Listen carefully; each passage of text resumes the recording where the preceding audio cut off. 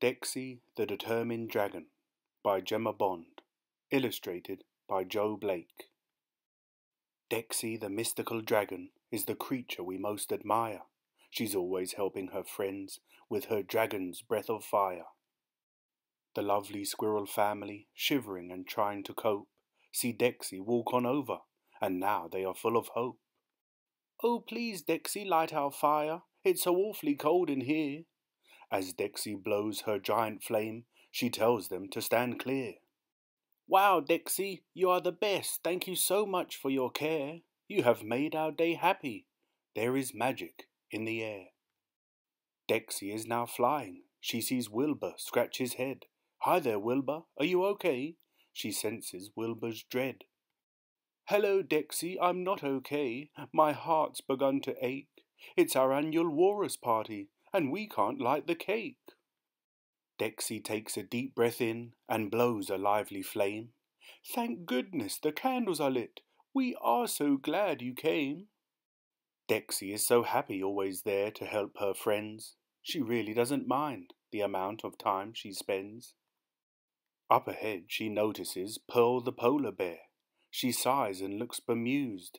Dexxy's nostrils begin to flare.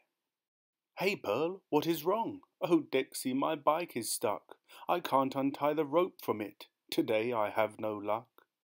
This is no problem for Dexxy. In a second I'll burn it free. Dexxy opens her mouth to breathe fire, but there's no fire to be seen. "Hold on, Pearl. I will try again. It will work this time, I'm sure." She gives the biggest puff she can, but her fire is no more. Instantly Dexxy's face falls. She walks off with head hanging down. "I don't understand what's happened." She gives a discouraged frown. She slumps against the cold rock, tears rolling down her cheeks. "I can't help my friend at all." Her day is looking bleak. "Dexxy, Dexxy, how are you?"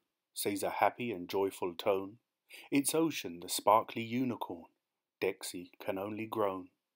"I have lost my fire, Ocean. It has disappeared somehow. I've repeatedly huffed and blown." Dexxy's head is lower now. "Oh, Dexxy, this is so sad. There must be something we can do. Wait, I have a brilliant idea. It's my turn to help you." "Follow me now, Dexxy. There is someone you must meet."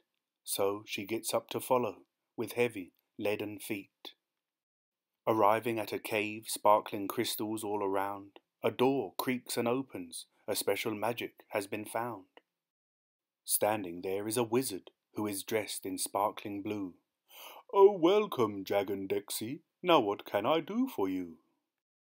Dexxy tells the mystery of her fire that is no more.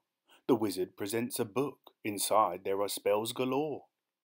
"First we need some elements. On Dexxy all will be poured. We need love, joy and belief to discover our reward."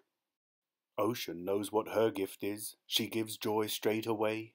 Squirrel family hears the news and gives belief to save the day. "What is left?" the wizard said, "but love to make Dexxy strong?"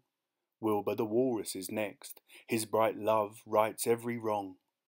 "The spell is complete, dear Dexxy. Your friends have helped you now. You've done so much for them." Then they hear a soft meow. "Dexxy, please could you help me?" says little Cosmo Cat. "My paws have frozen up." Dexxy gives him a gentle pat. Dexxy takes a deep breath in, then gives the biggest blow. To start there is a small flame, so she'll give it another go. Dexxy does not give up. She tries the puff once more. She uses all the strength she has and gives out a huge roar. "Dexxy, you can do this. We all believe in you." Suddenly the flames appear and the ice melts right through. In Dexxy's relief so sweet, she remembered Pearl, her friend. Away she flew to save the day. On Dexxy you can depend. Pearl, with her bike still tied, struggles to break it free. Dexxy said, "I have returned," and she burns the rope quickly. Dexxy the mystical dragon, the creature we most admire, helps her friends out of trouble, and they help regain her fire. The end.